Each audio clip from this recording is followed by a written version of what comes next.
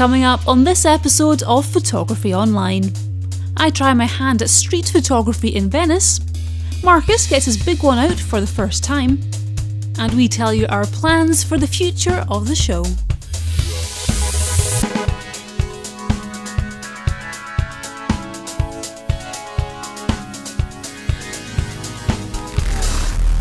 Welcome to another episode of Photography Online, and the last one for a while. More on that a bit later on, but don't panic, it's not all bad news. You might have noticed I am not in the Highlands of Scotland this time. We have popped down to Venice for a few days to do some photography and soak up the Italian lifestyle, which, as you can hopefully see, is going pretty well so far. I have got Simone showing me around the canals of the city, so I thought you might want to come along as well. Just don't expect me to share my pizza or gelato with you though, that's asking a bit too much. Alright, well, let's get this show on the road, or as is the case with this one, the alleyways of Venice. Street photography is a genre we haven't covered on the show before because it's not something that we can do very easily where we're based on Skye, but it's something I've always been interested in and wanted to give a go. Armed with a suitable camera, something small and unobtrusive, and with the guidance of someone that knows far more than I do on the matter, I took to the streets to see what challenges I faced and what photos I could get.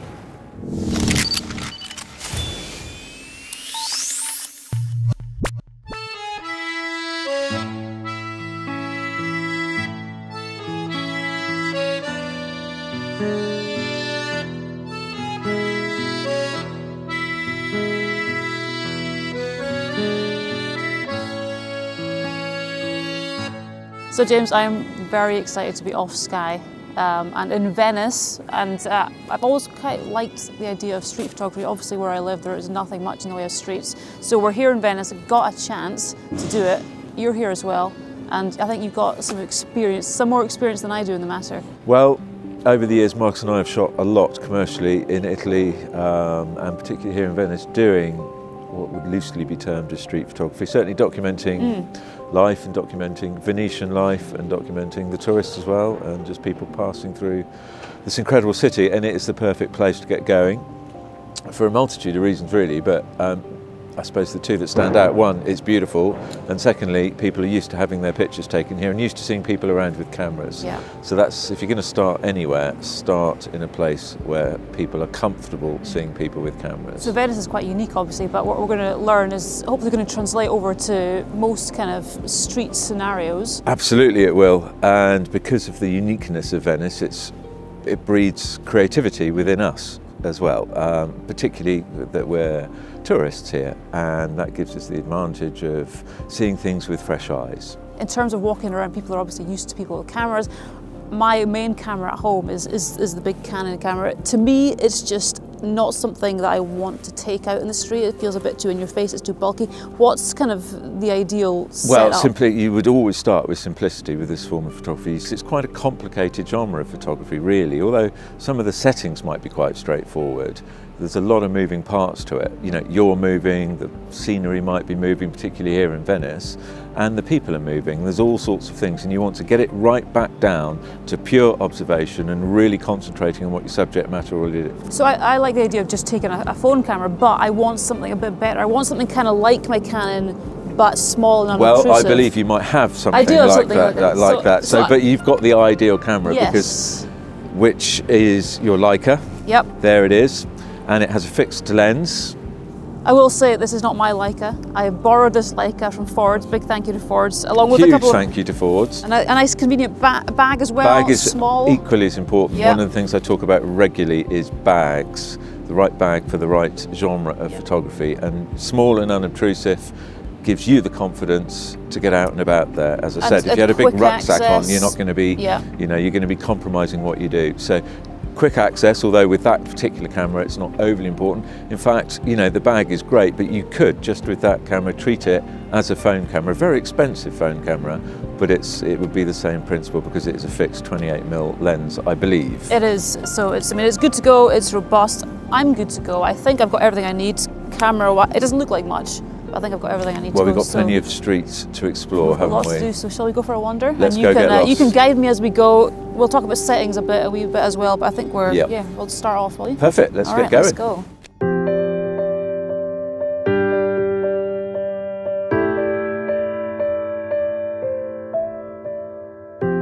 Venice, although only small by city standards, is a maze of photogenic alleyways, bridges and canals.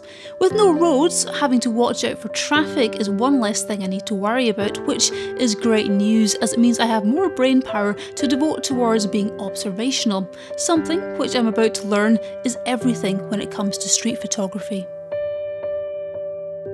I also have to get to grips with operating a new camera, which, although not complicated in the slightest, does require some getting used to the position of all the key controls, as it's different to my own camera.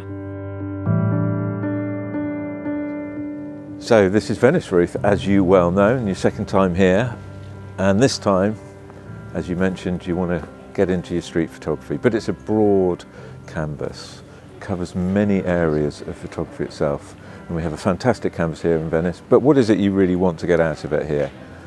I like the art of observation. We were chatting about this earlier on. We were.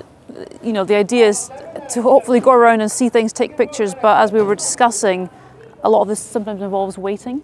It does and observing. Absolutely. It looks spontaneous, is observation. But then observation always comes into it as well. And we talked about simplicity a little bit as well. And although you've got a very advanced camera, it is actually a very simple camera to use, and it has the fixed lens. Yeah. So managing expectations is going to be key to this. So fixed is good because you don't have to faff around changing lenses. Don't have to faff around, and it means that you are more likely to concentrate on your subject matter rather than choice of lens, choice of gear, and all of those thought processes. So auto is out of the picture here as well. Are there any benefits to having aperture priority, for example, doing this kind of thing? It's a very common question. The answer is none. Absolutely, because there is no true auto setting where that actually works, where you're not dialing in some form of compensation over and above it anyway, so you might as well go straight to manual. So it is still key to know your camera really well. Absolutely key. The three elements of shutter speed, aperture and ISO, working through those, making them work to your advantage given the subject matter and your choice of the story you want to tell. And the joy of this obviously is that those three things are easily accessible, so you can just... This camera is ideal for it, Yep. yeah, Okay. absolutely. Yeah, All right. It certainly is. So we know where we are with the settings, we know we've got a fixed lens there. The next thing is to start the whole process of photography. Number one, observation. So let's go see who we can find and in what environment they're in. All right, let's go. At first, walking around a new location felt a bit overwhelming and I didn't really know where to start. But it wasn't too long before I spotted a scene which, mostly due to the light, jumped out at me as being one where I should invest some time.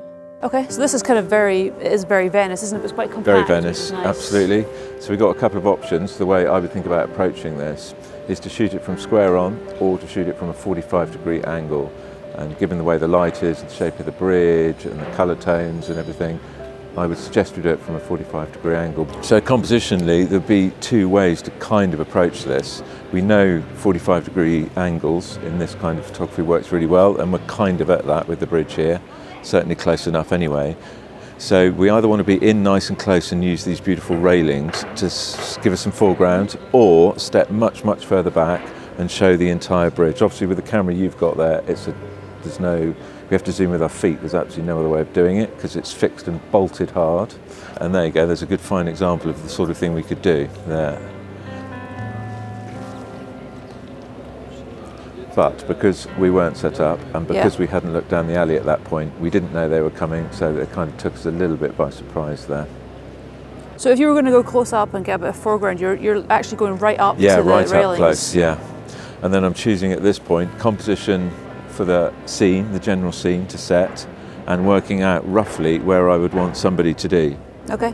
Somebody to be, rather, as they walk through. So this is by far and away the harder side of things to do, because everything's magnified greatly, but it's nice, right? Yeah. Very nice. So if we were to focus, I mean, if you focus on the step, is that going to work? Well, you can get ready to press the button and we'll just shoot now, and fire away now. There you go. Keep going all the way. Very good. Keep it running, and there. Very good. Excellent, look at that. That's super cool. That really is. One thing I learned very quickly is that you can't spend too long reviewing the images that you've just taken, otherwise you risk missing more opportunities. Just as I thought we were done with this location, I was suddenly being told to shoot. Go, go, go, go. Just shoot straight away. Frame, shoot. Make sure she's focused. Yeah. That's absolutely spot on. Give her a bit of isolation there. Move to your left. Very quickly move to your left. This way. Oh, me. Left, left. Whole body. Composition. Keep going, keep going. All right, get off, there get off, you get go. off, get off. There you go. So what I was trying to do is get her in that, because her hat was going against the window, but I wanted her hat against the terracotta wall. It's hard to spot that when you're on the go. Uh-huh. I was just trying to keep this sign in, like that. It's all about isolation, this sort of photography, especially with a single person like that. See how her head was just in front of the window there. That's nearly impossible to keep an eye on. Oh, look at that, it's right in the window, that's just all right. Practice, yeah? And actually the white hat there against that window frame may well work. Maybe because we're using an LCD on the back, I'd prefer to use the viewfinder. Okay. Even if it is an electronic one. Yeah, yeah. You're probably more likely to see that. That's true. See things appear bigger through there, right? It looks minging through here. Looks what? It looks minging. It looks minging. So it appears Marcus's dislike for electronic viewfinders is not exclusive to himself, as I seem to also have the bug.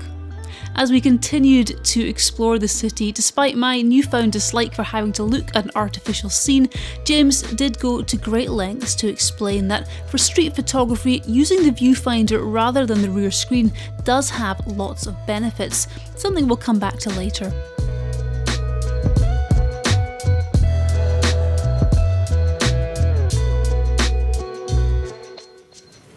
We'll be returning to that feature later in the show to see how I got on.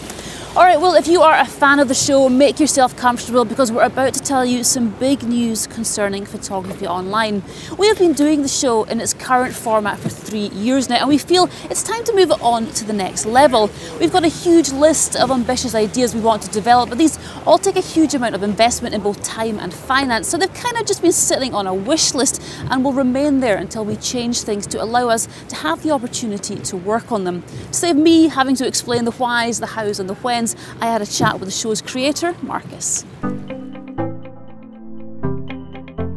So Marcus, tell us why we've decided to make some changes to the show next year. What's kind of brought this about?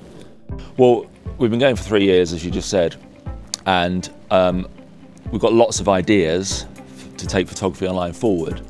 But the problem is that we can't do it whilst keeping to the current schedule. So we need to basically take a step back in order to take 2 steps forward.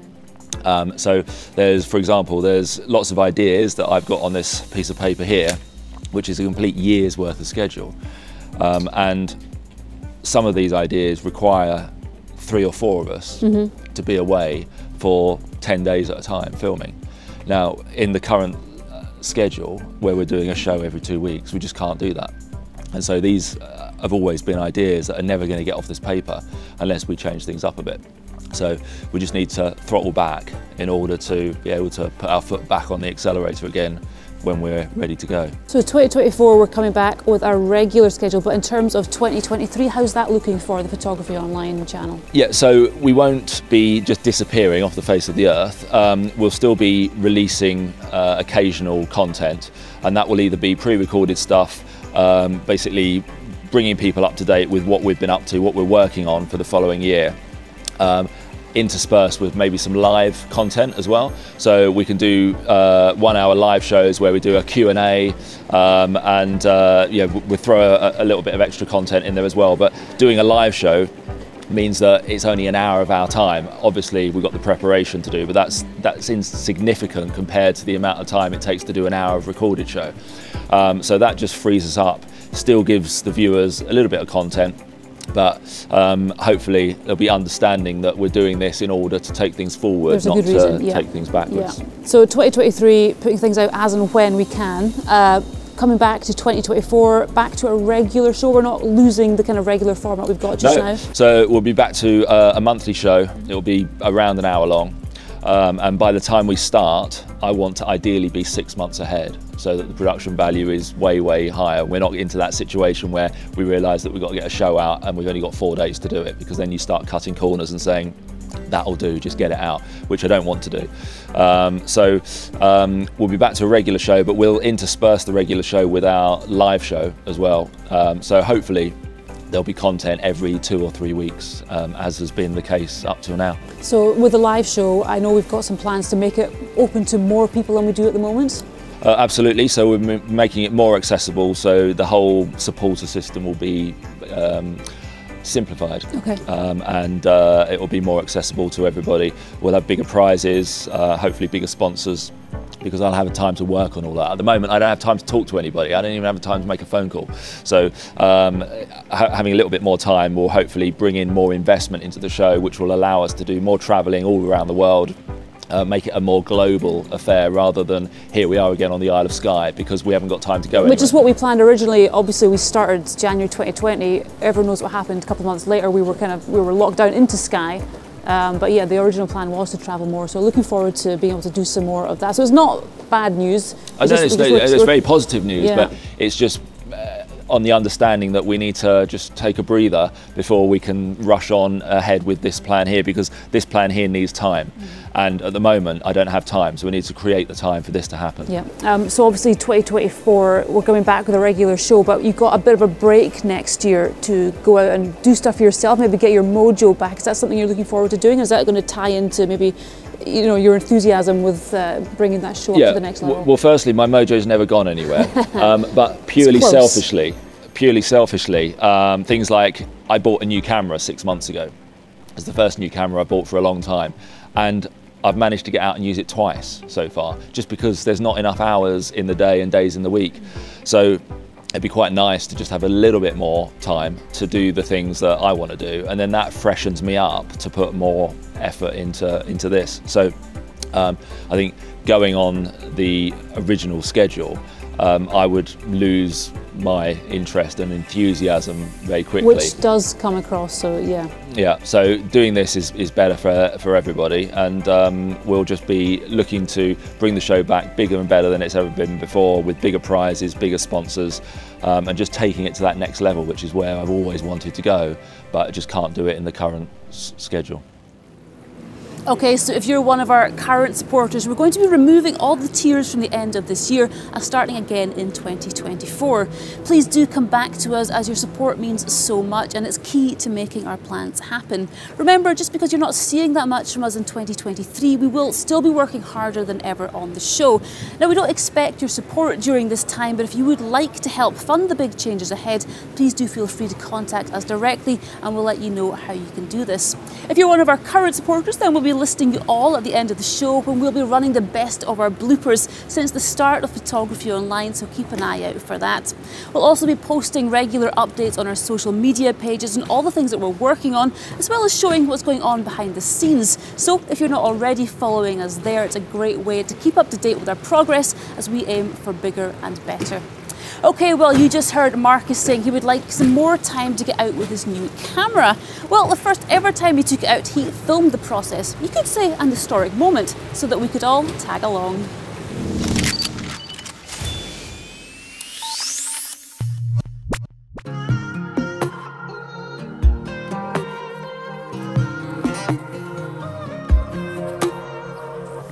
Well, good morning from Lochfarder here on the Isle of Skye.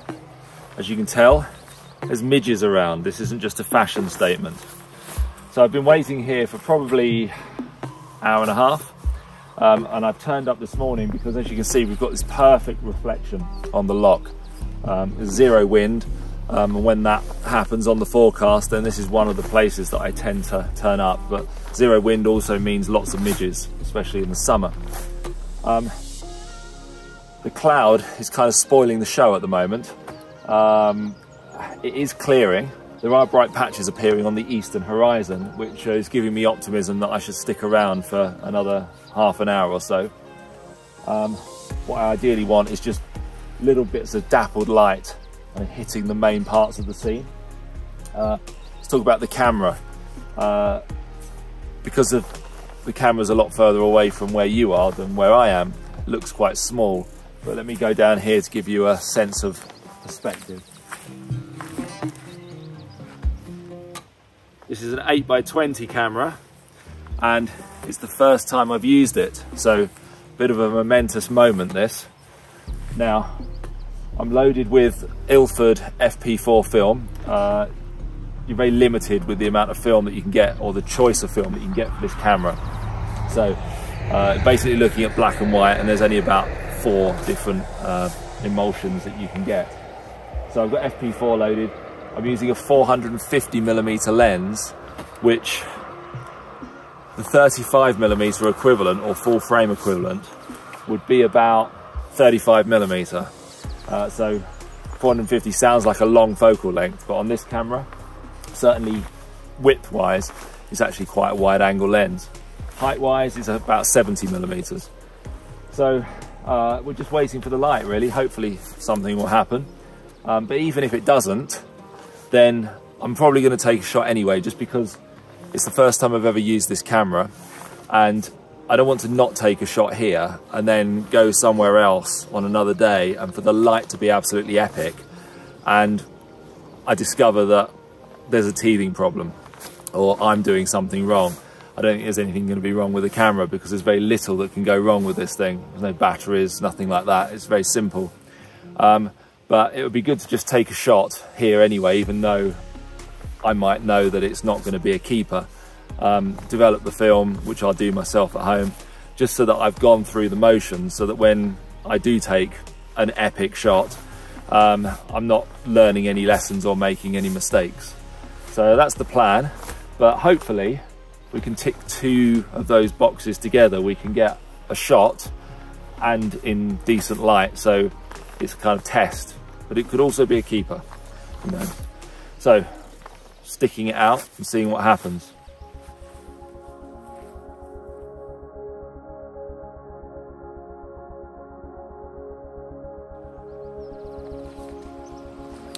So I think the time has come where I'm going to have to take a photo, because the light's not going to happen. But the reflection's starting to disappear because the breeze is just picking up a little bit, which is good for the midges, not good for the photo though. So I think we should just get on with this. It's going to be an 1/8 of a second f/32. So shutter's cocked. Hopefully there's no midges in the camera. There probably are. So let's pull this dark side out.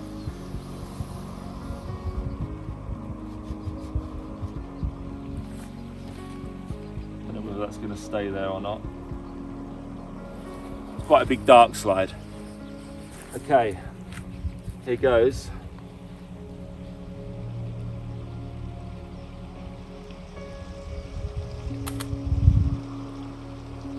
So here is that negative, which I developed myself because I don't think there's a ProLab out there that would offer this as a service.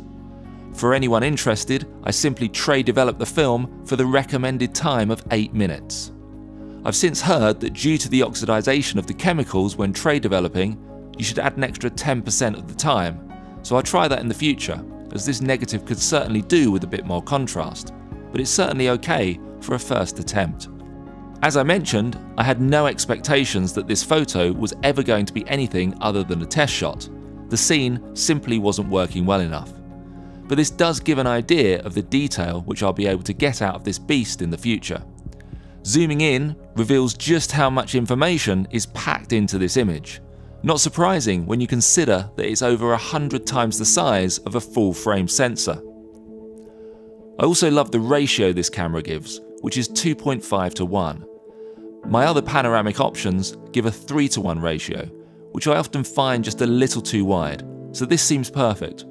All in all, this is a good start and makes me look forward to using it in more exciting conditions next time. So that's it.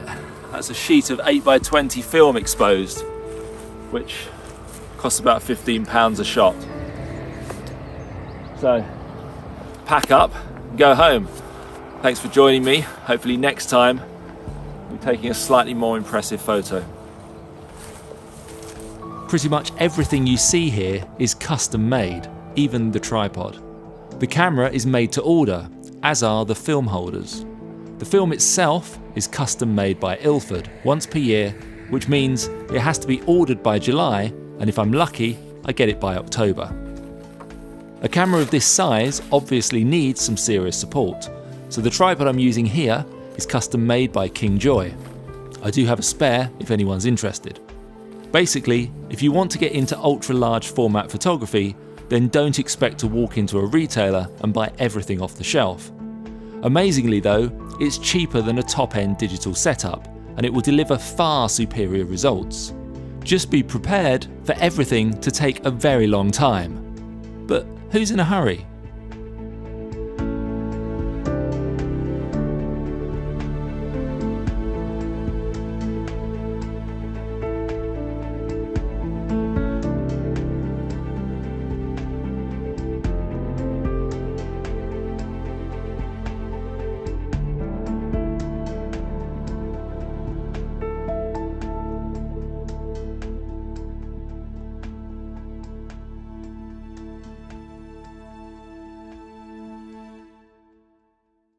I have to say, I was with Marcus when he shot those subsequent shots on the camera, and it really is remarkable to see it close up and to look at the image on the ground glass on the back. I'm sure you'll be seeing more of that in the future shows. Okay, well, at the start of the show, I was getting a crash course in street photography from team member James. Let's pick up where we left off to see how everything turned out.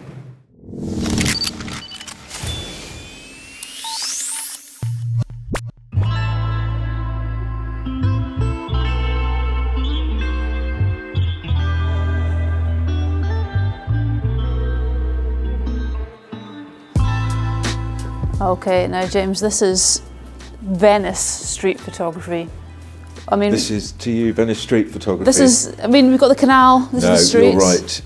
One of the best things that we have going for us here is it's backlit for a start. Okay. So, gives us a lot of control of the light as well, being undercover here. But what are you going to take a picture of in here? Well, I mean, what catches your eye? The light catches my eye initially. Yeah. Then we've got this. We've got the steps. We've got the canal.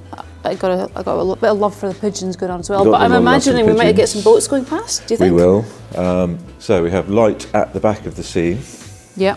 We need the human element. So a gondola may pass this way. Of course, it may pass that way. Somebody holding an umbrella. Yeah, yeah. Could potentially come down the stairs as somebody is there, perfectly coming down the stairs. We've got some nice pigeons and stuff, which is might work. So somebody holding an umbrella and would come down the stairs. Yeah. Okay. There you go. Yes, perfect. Shall we go try and set up a composition? Yeah, so we should work from this side to this side and see in terms of composition, yeah. Okay. And there is a gondola going past right now, there you go. So what we can do is work out the height, actually, and indeed someone coming over the bridge right now as well. So we can work things out. Now, do you think we see enough gondola there? Possibly, but we may well see a little bit more if we could by moving further over. Yeah, coming around just to get a bit square on and get that clean view past the two pillars. That I do quite like just seeing the tail fin there. Which it does work. We get the classic composition nailed first, and then we can absolutely. play. So I would suggest we take one from here, one from the centre, and one from the other side. Okay, another one. All right, so and another one, yeah. See if you can. I'll get the tail.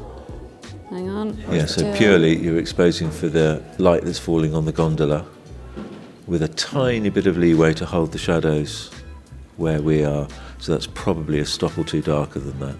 So shall we try and go for the square on? Yeah, let's have a look at a composition from looking down these two columns here. So that gives us more of a chance. Probably from here somewhere. Maybe if you just step back, you can bring that second column into play. And what we're also looking for here is the separation with the door on this side of this column here, look. And down. Yeah, and then a tiny bit. It's all small details, these, but a tiny bit to your left. So narrow that gap down in there. And you'll get the separation with the second column there, look. Do you mean this way? There you go. Yep, that's it. Okay. Exactly there. Does that make sense? Yes, it does. So we're on, I mean, settings-wise, f4, 500th of a second, which seems to be working really well. F4, we don't need to worry about depth of field too much because you're never going to bring this column in anyway. We just need to make sure, as I said earlier, that we're exposing for the highlights because that's where the action's going to be. And that's what we've done. But holding, if at all possible, enough detail in the shadow. Okay. And in fact, right now, we're going to get the perfect silhouette, so we can just keep shooting that all the way because we know there, right there, keep going, keep going. Perfect, perfect, perfect. And we might just have a chicken dinner there, not to scare the pigeons. There we go, one of those, yeah, with the arm mounts, particularly nice there. Knowing spots like this in Venice is always useful, as I could have stayed here for hours, capturing gondolas and people passing by, the classic and intimate Venetian scene. Keep going. Keep shooting. There we go. Very good. Okay, Ruth, let's have a look. Scroll through those. Which one do you think you prefer? There's a choice there. I'm waiting for the Pro. There it is. Yeah. Should we check it sharp? Okay. And it is absolutely pin sharp and perfectly exposed. And I think if you go back to the full frame there, yeah, look at all the shadow detail there. Spot on. Perfectly done. Excellent. Excellent. Another spot. Right.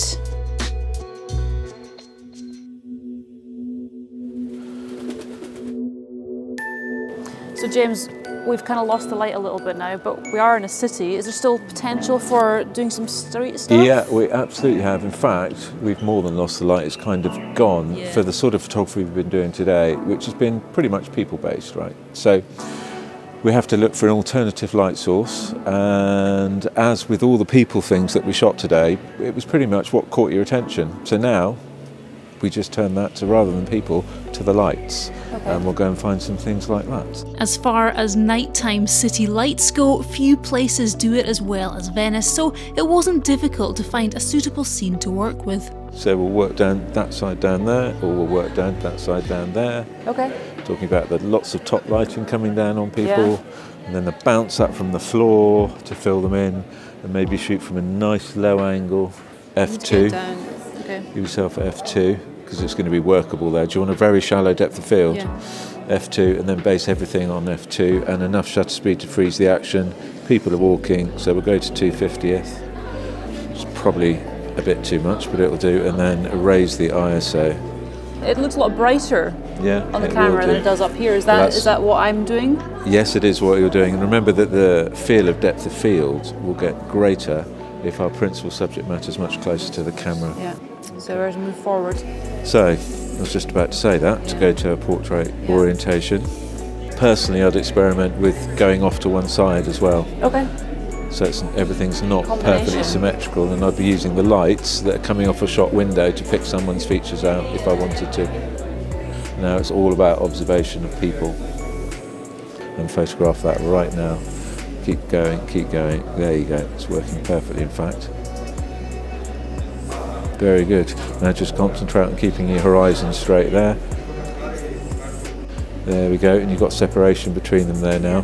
And then just get down a little lower, so drop right down and you'll get all that Christmas lights in at the top. There we are, really nice. Absolutely spot on.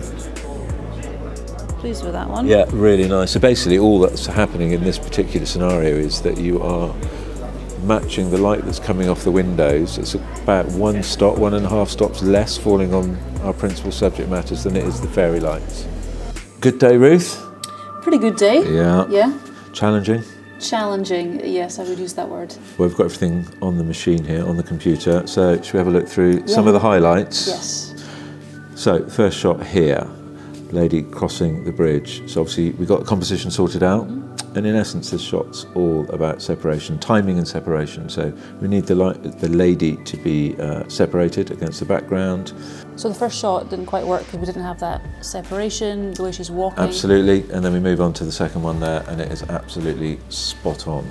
And what you've also done there, which is really nice, is clip that fore rail as well. So the left-hand railing, or right hand as we're looking at it, railing there. So, but there is still quite a lot of sort of empty steps. One thing that would have improved this shot is if it had been raining, for example, and the steps had been wet. Yeah. It would have been lovely. So let's have a look at the next shot as well, which is a great piece of sort of observation and picking out an individual chap. So although he's not perfectly isolated, the lighting is actually helping us with the isolation there. But this tree at that angle and the olive trees tailoring away, he's got a good journey to come on, he's clearly travelling from left to right. So it's a pretty good shot that really, it's pretty hard to beat, and it is full of character. And the colours complement the scene as well, generally. So, well, speaking of observation, the next shot that we kind of came across interesting bunch of people in this, and Yeah. I shot this before.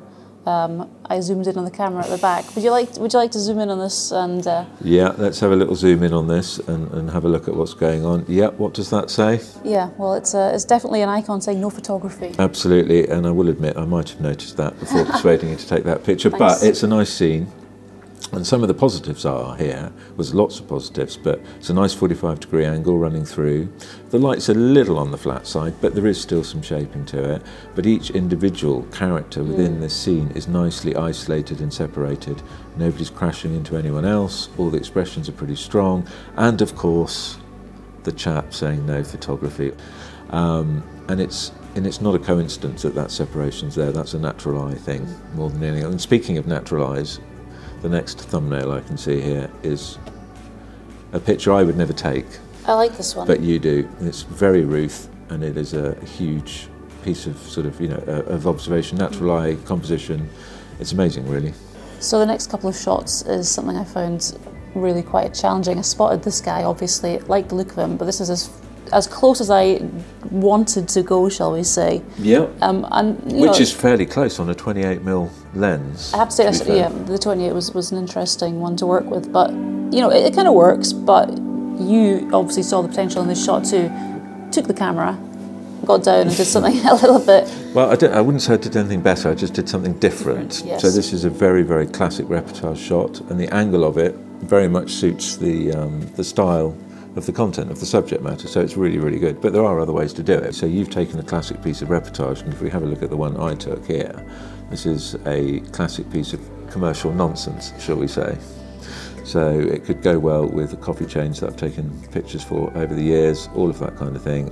Very commercial. So, but this requires engagement with your subject matter. So night fell, obviously, in the city, but we carried on and we went looking for some, obviously non-natural light. Got some quite nice results. Yeah, some very nice results. So again, you've got a scenario here where you've found the environment we want to shoot in.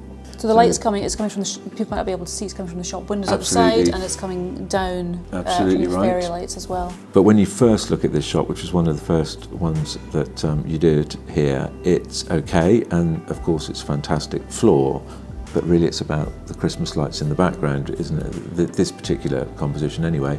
So just by getting down low, you've still got the floor, but you're minimising it a little bit, but you're definitely bringing in the Christmas lights in the background. We've also deliberately lost that sliver of light from the shop window, which was kind of distracting. It was a little distracting, yeah.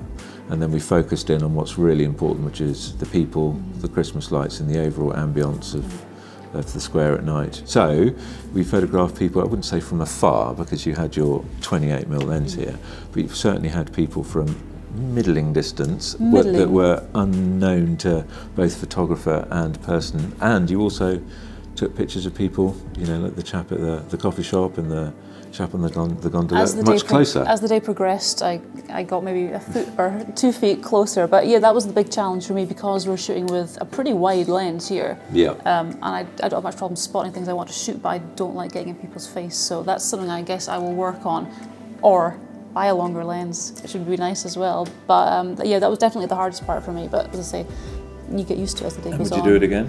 I would do it again, yeah. I'd go out again with a small camera if I can and just, observe and say... Yeah, it's a lot of fun. Finding locations, letting people come to you, or, also, knowing your settings really well, being ready to go, which was one of the big things you said. Absolutely. So all those tips were fantastic. So yeah, that was Venice, but yeah. Well, next city.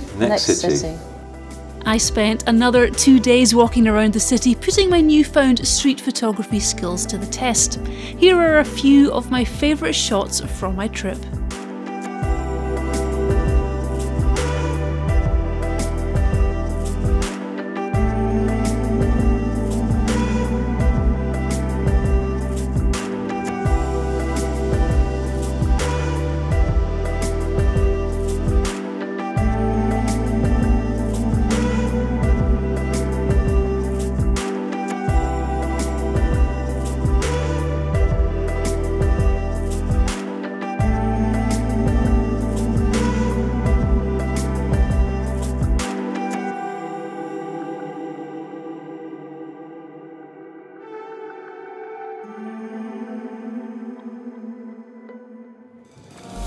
tell you what, I thoroughly enjoyed that, and I'll definitely be doing more of it in the future. And as always, a big thank you to Ford's Photographic for lending me all the gear that I needed.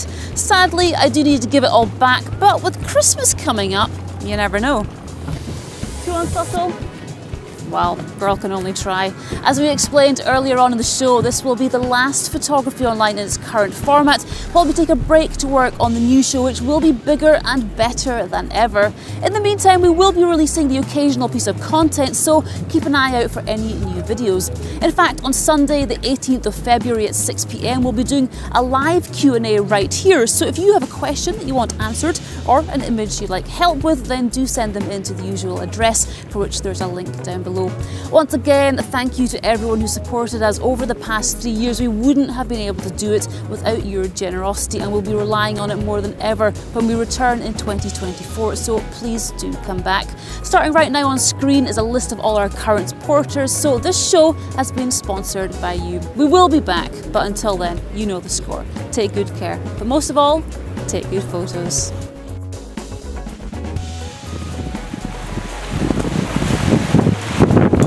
Hey! Doesn't matter which camera you use, these will always give you.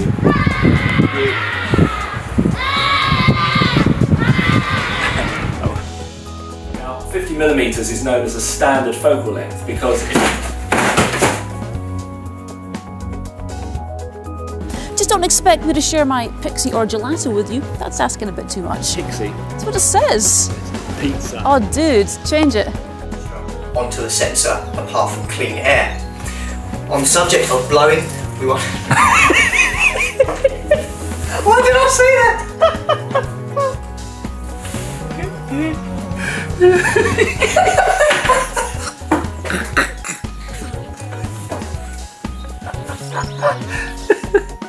Okay, take two.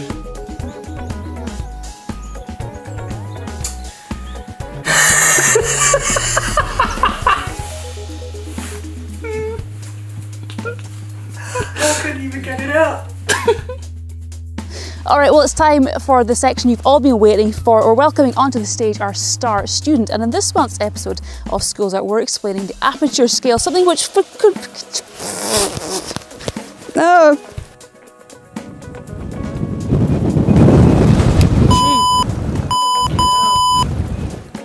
I personally have a bloody hell of £500 today. This is quite easy. Just double 22 and we get 44, double it again, we get 88, double it again, we get 176. As you can see, stories don't need to be drawn out. They can last from a few seconds to feature length. Why can't I say that? Feature length film. As you can see, stories don't need to be drawn out. They can last from a few seconds to feature length. Okay, well, you just heard Marcus saying he would like to get out more with his camera and use it some more, for Pete's sake. Each clip. Each clip. What? So what, you got as far as the second one? I can't do it without saying clip now. Which has got a couple of unique features, so the producers have given him 4 minutes to tell us all about it. That's 3. Oh my goodness. And then, if you decide that you want to have a soft grad, just turn that bad boy upside down. Don't you start laughing at me. Wait. There must be some lip warm-up exercises though. Ah, there we go.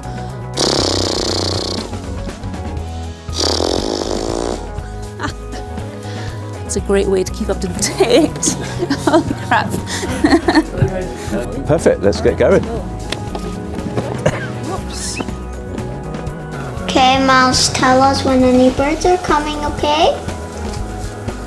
That's your job. That's what you're hired for. That's how you get the money.